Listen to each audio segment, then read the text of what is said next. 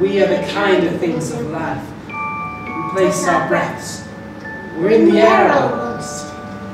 We're done in watercolours. Our hearts go all like rocking chairs.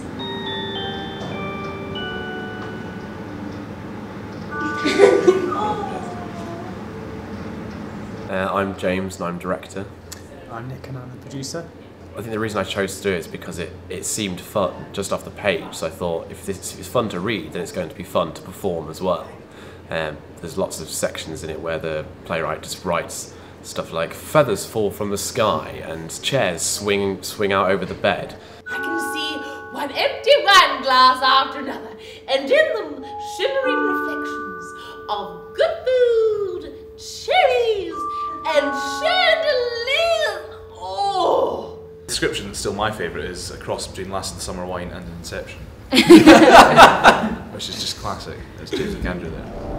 Modern man has always just eaten.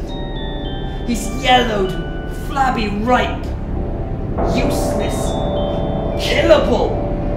Standing in his underpants in the middle of the motorway with his personal iPhone, screaming his bloody balls off!